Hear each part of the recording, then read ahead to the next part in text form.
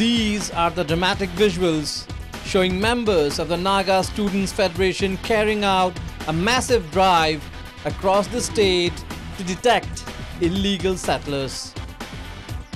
Determined to protect the identity of the indigenous people, the students' body during its raid detected as many as 17 persons without inner line permits, 18 with expired ILPs and 9 without any documents from Chumukadima. Those caught by the students' group were handed over to Kohima South Police Station.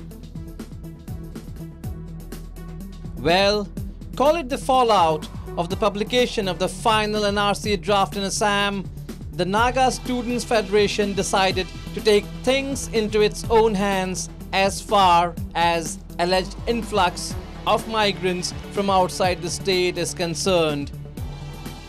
The students' body came down heavily on the nephew Rio-led government for allegedly failing to put in place an effective mechanism to check influx. The NSF also came up with some startling revelations, including the fact that the authorities manning the check gates have no records of people leaving the state. Teachers and then priests, different breakup of recommendations was given. That was given to the government last September.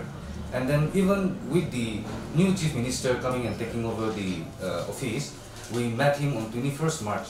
And then we have given a 6-point representation to him where the ILP was also particularly mentioned as one of the 6 points which was given to the chief minister.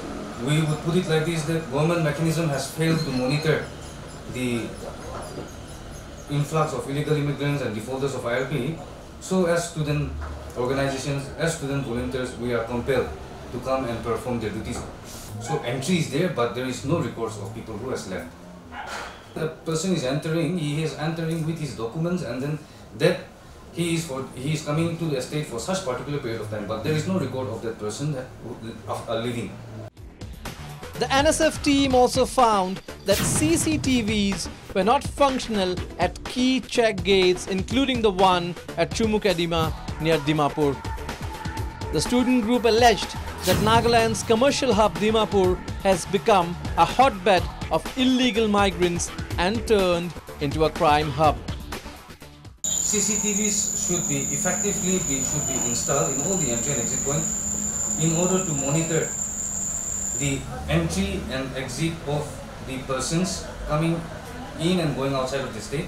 And not only that, but also in order to monitor the personals that are manning the check gates. One of the biggest threats we are facing today is the number of illegal immigrants settled down there in Dimapur.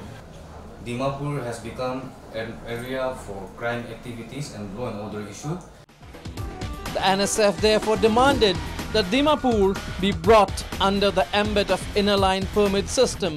Besides, the NSF has also announced that it would organize a public rally and submit a memorandum to Chief Minister Nephew Rio, putting forward its demands.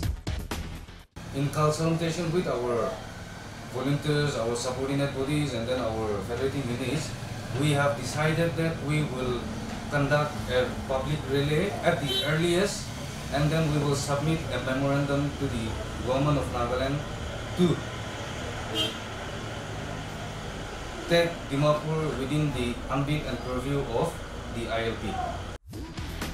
Earlier, the NSF frisked vehicles entering into the state, besides carrying out drives for verification of documents in different parts to segregate genuine Indians. Well, such drives for identifying genuine citizens have already gained momentum in Meghalaya, Arunachal Pradesh and Manipur following the publication of the final draft of the NRC in Assam.